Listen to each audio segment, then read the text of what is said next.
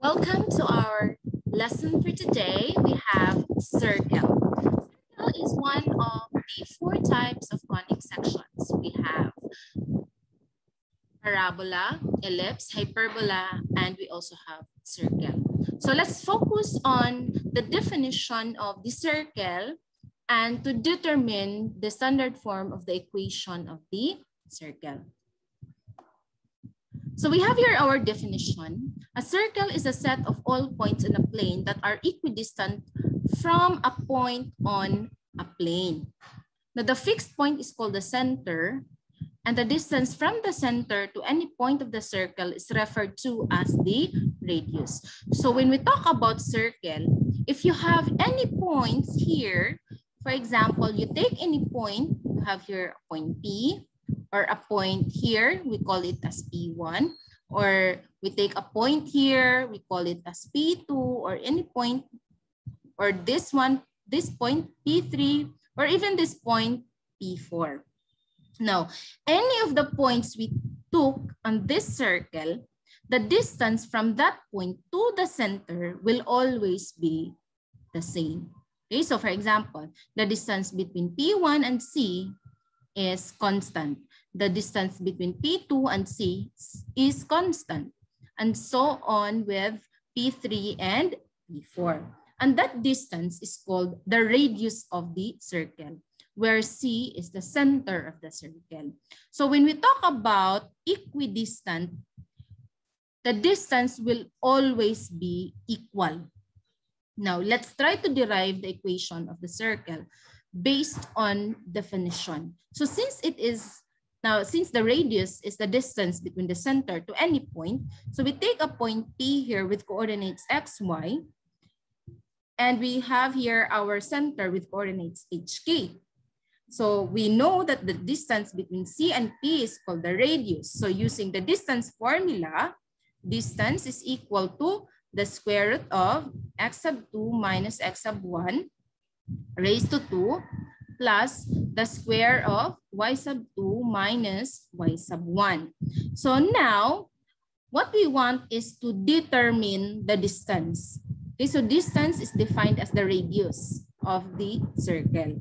So we have here r is equal to the square root of, so suppose we take P as our second point and C as our first point. So we have here x minus h, this is raised to 2, plus the square of y minus k raised to 2. So we square both sides of the equation, we get r squared. This is equal to the square of x minus h plus the square of y minus k. And this is the standard form of the equation of the circle.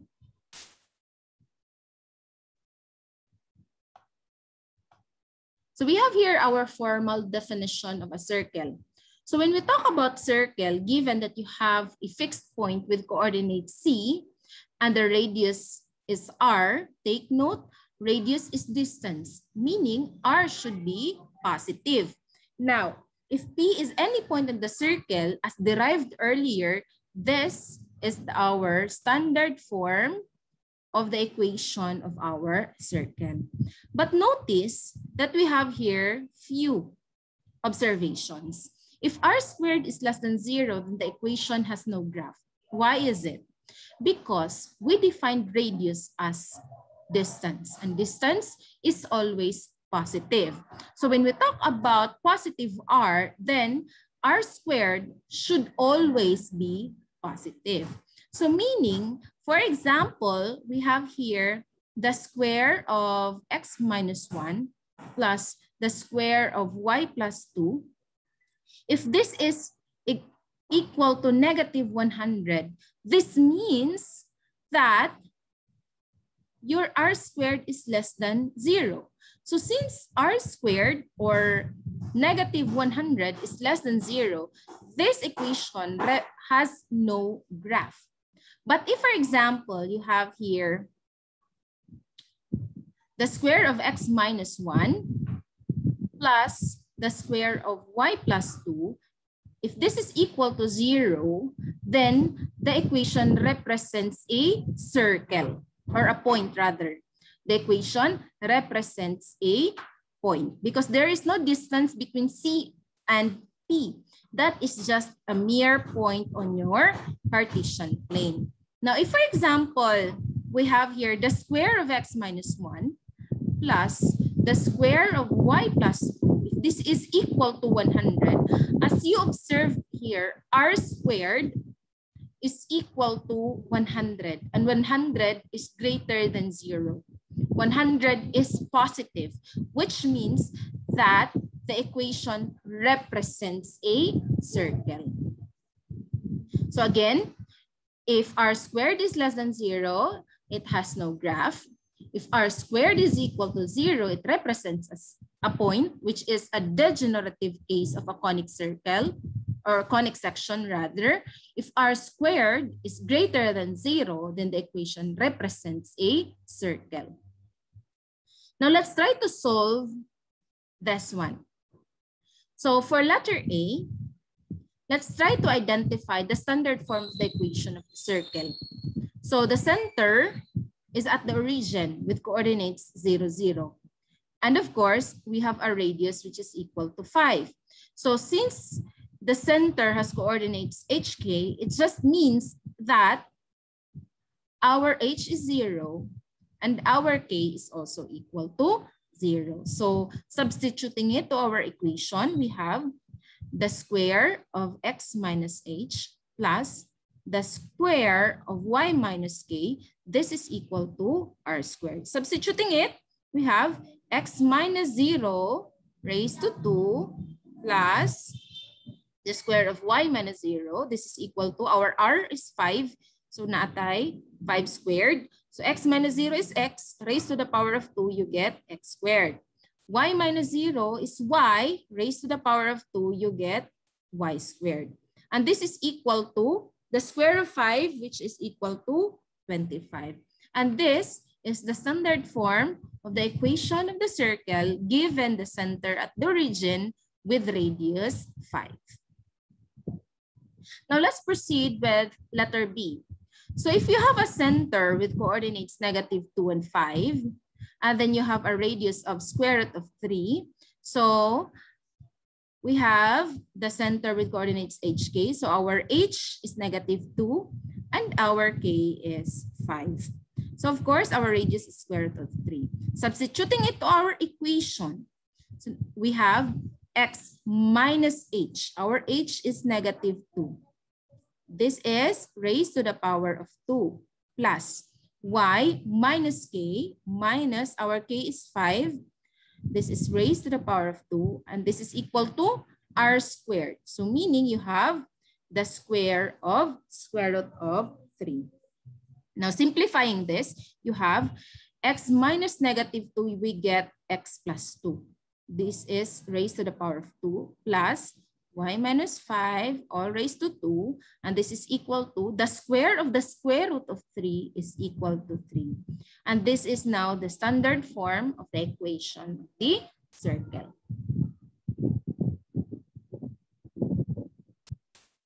Now let's proceed with letter C. So if a circle has a diameter with endpoints A and B, so the distance between A and B there is called the diameter. So meaning at the middle here, at the midpoint, we call it the center. So the distance between A and C, we call that as R, or the distance between C and B is still the radius. So now, to solve for or to determine the standard form of the equation of the circle, we need to identify first the center. So the center is the midpoint between A and B. So to solve for it, recall that we have here the formula for the midpoint, x sub 2 plus x sub 1 over 2, y sub 2 plus y sub 1 over 2. And this is equal to, let's just substitute here our values. So we have here 4 plus 8 over 2. And then we have here 5 plus -7 over 2. So simplifying this, 4 plus 8, you get 12 over 2. 5 plus negative 7, you get negative 2 over 2.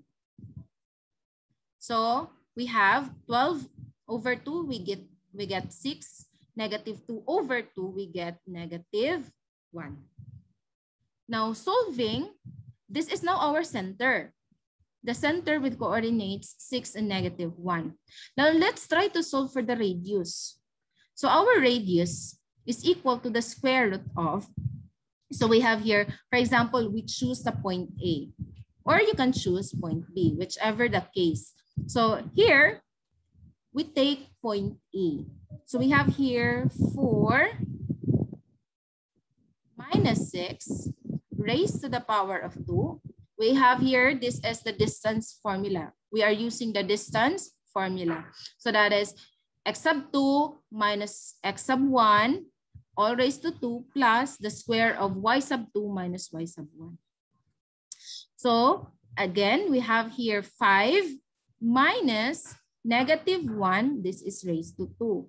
So this would be equal to the square root of, we have 4 minus 6. 4 minus 6 is negative 2 raised to the power of 2 plus. We have 5 minus negative 1. So that would be 5 plus 1. So 5 plus 1 is 6. So you get 6 squared. And this is equal to the square of negative 2, you get 4 plus the square of 6 is 36. Okay, so you add up these two values, you get square root of 40. Now let's solve or determine the standard form of the equation of the circle. So the standard form of the equation of the circle, we have here x minus h raised to 2 plus y minus k, this is all raised to 2, which is equal to r squared. Now this time, our x and y here is any point on the circle. So that would be a variable, x. Then you have h because we already identified our center. So our h is 6 and our k is negative 1. So we have here x minus 6, this is raised to 2, plus y minus negative 1 raised to 2 is equal to r squared. So our radius, we have square root of 40, and this is raised to the power of 2. So simplifying this, you get x minus 6 all raised to 2 plus y minus negative 1, we get y plus 1 all raised to 2. And this is equal to the square of the square root of 40, you get 40. And that is the standard form of the equation of our circle with endpoints A and B. So again, if the given are the endpoints of your diameter, all you need to do is to calculate first for the midpoint, which will serve as the center, and then solve for the distance between an endpoint to the center. Now here, let's determine the standard form of the equation of the circle and its center and radius. So how do we do that? This is the general form of the the general form of the equation of the circle. So if you have that, all you need to do is to use completing the square. So first things first, we group our terms having the same variables. So we have here x squared minus 6x, group them together, and then we have here y squared, and of course we have equal to 7. So this time we use completing the square. Because this is a binomial, we must add something on this group to make it a perfect square trinomial. So we have here x squared minus 6x plus 9. So we added 9 on the left-hand side of the equation, then 9 should be added also on the right-hand side of our equation. Next thing is we factor out this trinomial. So the factor of x squared minus 6x plus 9, you get x minus 3. This is all raised to 2 plus y squared. Now take note, we did not add any value on the y because this is a square or a perfect square already. So nothing should be added to y. And this is equal to, simplify, we have 7 plus 9, you get 16. So this is the standard form of the equation of the circle. Now let's identify the center. Again, the center has coordinates h, k. So here we have our h as positive 3 and our k is 0. We have h and we also have k. Take note that this can be written as the square of x minus 3 plus the square of y minus 0. This is equal to 4 squared. Okay, so using our equation or standard form of the equation of our circle, we have here x minus h raised to 2 plus y minus k raised to 2. This is equal to r squared. So meaning you have there our 3 is our h and k is 0. We have that. And then lastly, our radius, that is equal to 4.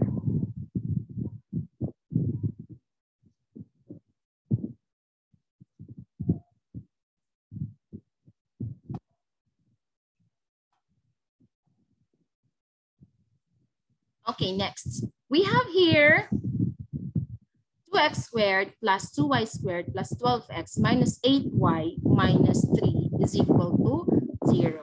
So as mentioned earlier, we need to group our terms. But before that, since the numerical coefficient of x squared and y squared are both equal to 2, then we can just simply multiply the equation by 1/2. So by multiplying it by 1/2, we have here 2x squared times 1/2, you get x squared. 2y squared times 1/2, you get y squared. 12x times 1/2 is 6x. Negative 8y times 1/2, you get negative 4y. And negative 3 times 1/2, you get negative 3/2. And that is equal to 0. So this time we regroup our terms. So grouping x squared and 6x, okay, group the terms according to the variables. So note, we have here y squared minus 4y, and this is equal to 3/2. We already, we used addition property of equality. We added positive 3/2 to both sides of the equation. So this time, we use completing the square. So we added 9 on the x to make it a perfect square trinomial, and we added positive 4 on this side to make it again a perfect square trinomial. So since we added both 9 and 4 on the left-hand side of our equation, then 9 and 4 should be added also on the right-hand side of our equation. Next thing, we factor out this trinomial, and the factor, the square of x plus 3. Here, the factor of this trinomial is x minus 2 raised to 2. And this is equal to 29 over 2. We only simplified this one. We added 3/2 plus 9 plus 4. You get 29 over 2. So simplifying this, we have here x, the square of x plus 3 plus the square of y minus 2 is equal to the square of the square root of 29 over 2. To identify our radius and our center. Now take note. The equation x minus h, this is raised to 2, plus we have y minus k raised to 2 equal to r squared, which means that our h here, this x plus 3 there, the x plus 3 squared can be written as x minus negative 3 all raised to 2, which is why we have x minus h. So again, our h is negative 3 and our k is positive 2. We get our center with coordinates hk. So our h is negative 3 and our k is positive 2. So that is how we transform a general equation to its standard form. Now let's try this. Let's try to find the errors in the solution. So as you can see here, the given is x squared plus y squared plus 8x minus 6y is equal to 0. So what we did here, we group our terms according to the variable. So we have x squared plus 8x plus you have here y squared minus 6y is equal to 0. As of this case, correct pa. And then we have here using addition, using completing the square, we added 16 here and we added also 9 here. So since 9 and 16 are added on the left-hand side, we get 16 and 9 here. So on this part, there is no error. Next, we factor out this trinomial. So the factor, the square of x plus 4. And the factor here is not x plus y plus 3, but rather the plus here should be minus because the middle term on this trinomial is minus or negative. So the final answer should be the square of x plus 4 plus the square of y minus 3 is equal to 25. That should be our solution.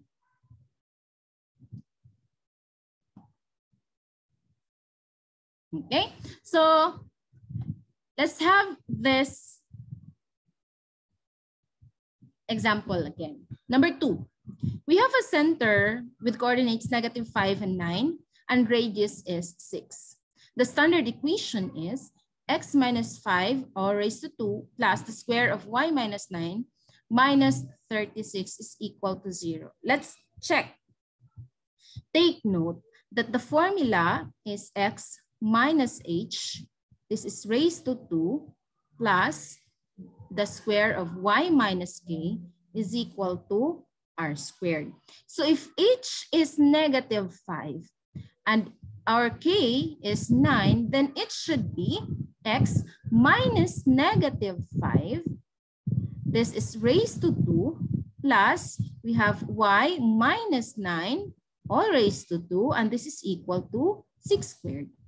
X minus negative 5 gives us x plus 5 raised to the power of 2 plus y minus 9 raised to the power of 2, and this is equal to 36. If we want to simplify this just for it to form like this one, then it will become x plus 5 raised to 2 plus the square of y minus 1 minus 36 is equal to 0. So the error is on this part of the equation. It should be plus, not minus. Okay, next, for number 3, let's try this one.